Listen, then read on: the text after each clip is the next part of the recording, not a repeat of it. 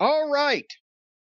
In my opinion, what happened next was not the best match of the night. It was the only match of the night, at least that I saw. I miss Serena and Riho, but Anthony Ogogo and Cody Rhodes was the only wrestling match they had on this show.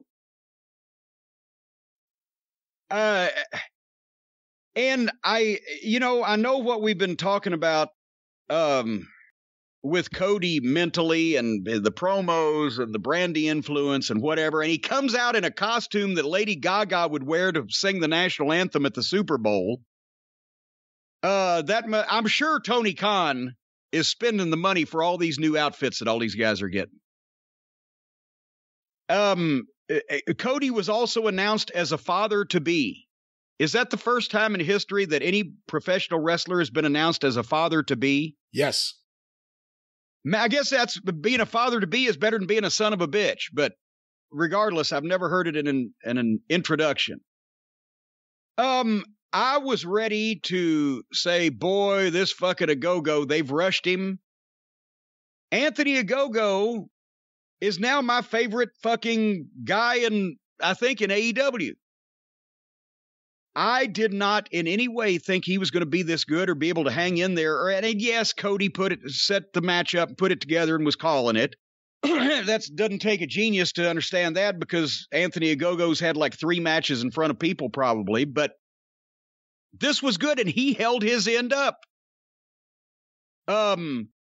Right at the start of the thing, after a little flurry, Ogogo got the gut shot. I wish they'd do something with the name, but Ogogo got the gut shot and a quick angle slam and a quick 2 count, and that way Cody could come back, but he could keep selling the ribs through the match. And if you notice, Ogogo, here his second match or third match or whatever is in front of people, he's 10 times better already than Caesar Bonanno or whatever his fucking name is. Or,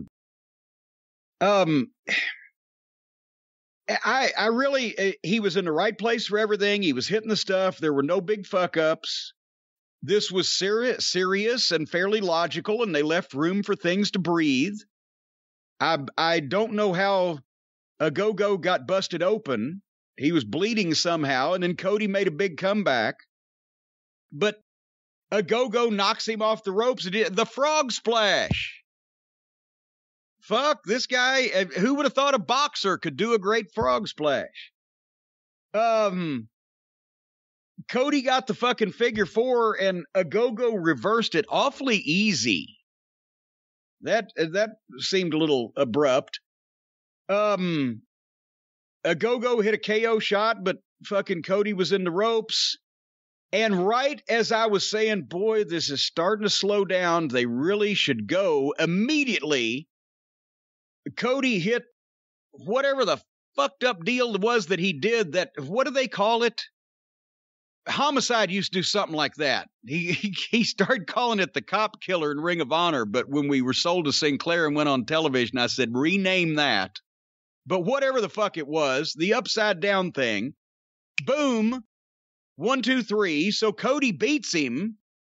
But to me, Anthony Ogogo was the star of the night. And this was the match of the night because it was the only thing that made sense, looked good, was serious, approached resembling professional wrestling. And if I was Cody, I might have put this guy over instead of beating him. But otherwise than that, this could have been anywhere. It didn't deserve to be on an AEW show. This match and Little Business could have been on anybody's show anywhere, and it wouldn't have been anything wrong with it. What'd you think? I certainly didn't like it the way you did. I thought it was okay, nothing great. It stood out that it was so different than the rest of the show, but you say it was the only wrestling match there. It stood out because it was nothing like anything else on the show, and I don't think that's good that a match, a segment, is so different than everything else. I wasn't as into it as you were. But now, wait a minute. Why?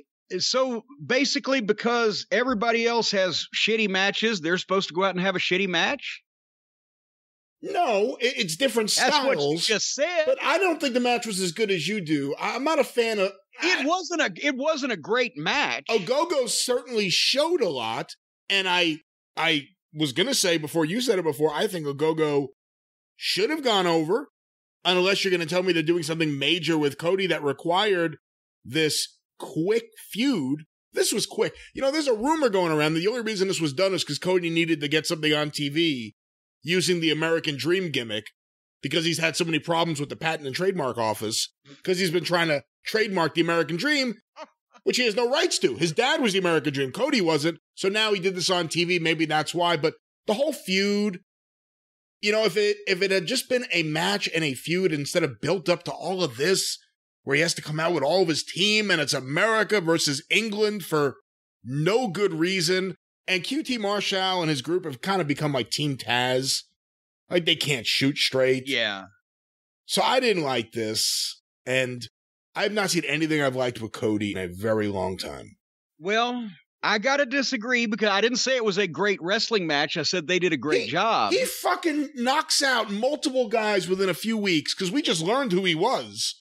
With that gut punch. He hits Cody with the gut punch. What? Within the first 45 seconds of the match, and Cody kicks out. It wasn't a good gut shot. He didn't get all of it. All I'm saying is, we can't expect great wrestling matches from this company because they refuse to have them and the booker doesn't know how to book them. But I will give credit where credit is due. When a match takes place where both guys are serious about it, the thing makes sense from start to finish, even with your gut shot analogy there. They left some room for things to breathe. They didn't run off and leave everybody doing every goddamn cheerleading routine they've ever heard of or seen. But you know what the problem? You know, part of the problem is I would like to see Cody with a real booker, because I think Cody has elements that work really well, but I also think Cody's his own worst enemy in a lot of ways. And Cody sees himself and Brandy in a way that other fans don't necessarily see them, or a larger portion of the fans don't see them. I would love to see Cody and the skills that he has being directed by a booker, as opposed to Cody workshopping his things and focus grouping them and trying to put something together that way. I'd rather see him just one-on-one. You know, Dusty worked with Watts. Dusty probably wouldn't have taken off to the level he did in Florida without Watts as the booker there. And Watts worked with Graham. That's right. And Graham worked with Funk. And do you remember the story? Bill Watts gets hired by Eddie Graham to come in and be the booker in Florida. You know, he had just been in Georgia, got a piece of the office for the war. He's now in Florida. Right away he gets there, and Dusty Rhodes, I forget what it was, either he openly complained about a finish or he changed a finish.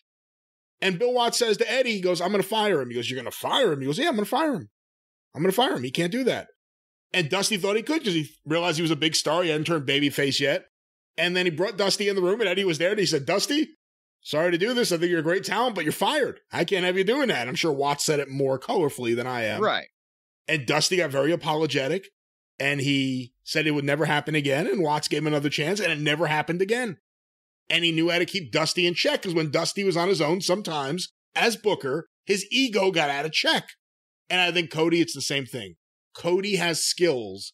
Cody needs someone to harness them, as opposed to him trying to harness them himself using, hey, Arn, what do you think of this? Dustin, what do you think of this? QT, you've never done a promo anyone gave a fuck about. What do you think of this? That's the problem. I agree with you wholeheartedly. And the illustration that you just made fits the entire wrestling business before what's happened. When you said, well, so-and-so worked with a good booker to be able to, it's like an actor working with a good director, or it's like a football player working with a good coach, or whatever. Yes, the guy has the natural talent, but the person with more experience and who is smarter with looking at the big picture and how to put everybody together, he needs to mold that guy. And then there's nobody molding here, because they're molding all right. They're very moldy, but it's just all a bunch of guys coming up with ideas and doing whatever the fuck. And it doesn't fit as a show, and it doesn't fit with them. And as you mentioned with Cody, he's all over the place because he comes up with ideas, but it's like a fucking toddler with ADD. Remember when he was in a pull apart with one of the Lucha Brothers because he mentioned he was going to hurt his arm so he couldn't hold his baby. Penta. And then the next week he beat him on TV, and that was the end of that. That was the end of that. I mean, there's been a lot of things like that with Cody. And I mean, that's the thing. He has skills. But I think he needs someone to understand, okay, week 1, you're going to do a great promo. Week 2, you can't disappear off TV. Or you got to actually do a promo and not get interrupted right away, because we've seen that happen 5 times. Like, Cody has skills. That's part of the frustration. Cody has skills. But Cody isn't the one who should be directing him. And that's where those comparisons to Jeff Jarrett and Triple H come from. Cody is in charge of Cody, and I think it creates problems.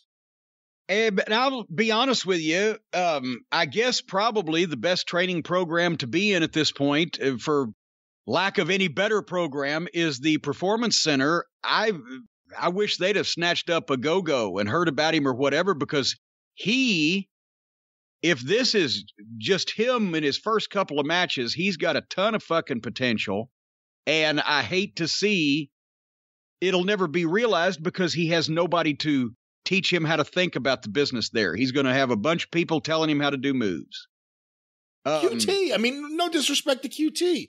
I'm sure QT is really good at teaching a guy what to do in the ring.